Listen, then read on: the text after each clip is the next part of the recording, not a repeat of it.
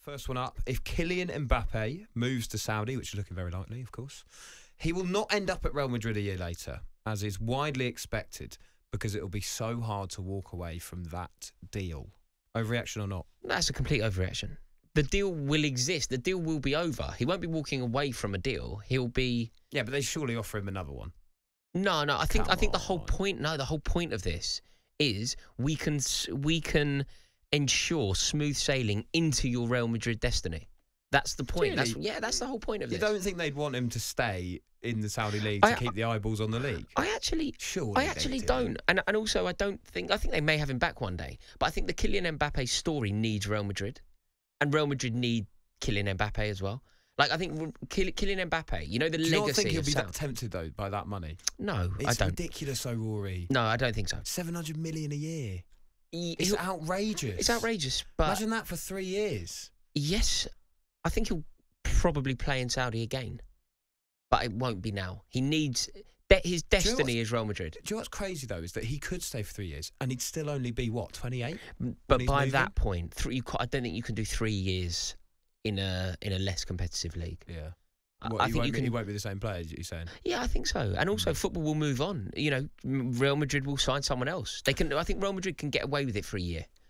They'll wait, but they can't wait for longer than a year. Fair enough.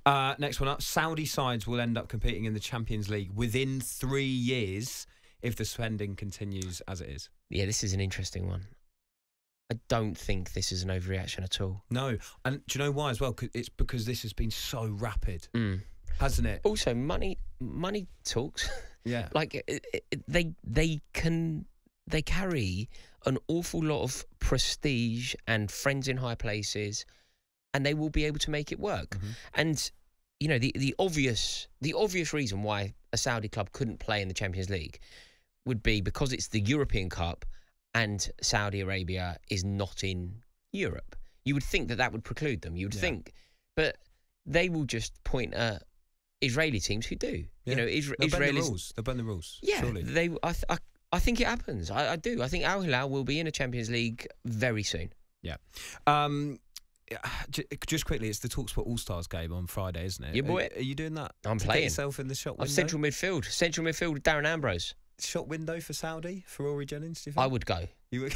I would go. And anybody sneering at it, anybody being judgmental, I would not care.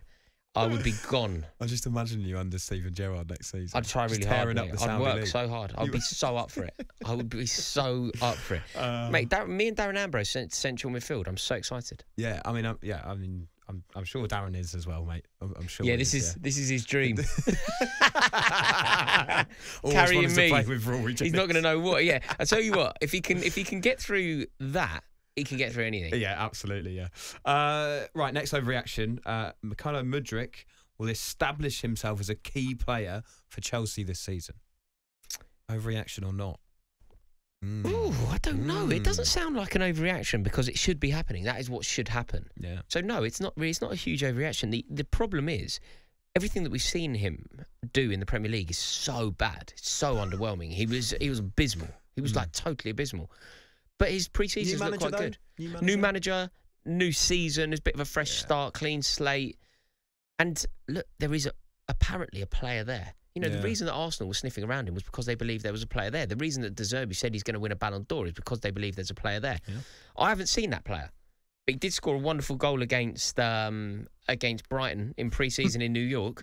And what did we say earlier? Well, this is the time where I can dream, right?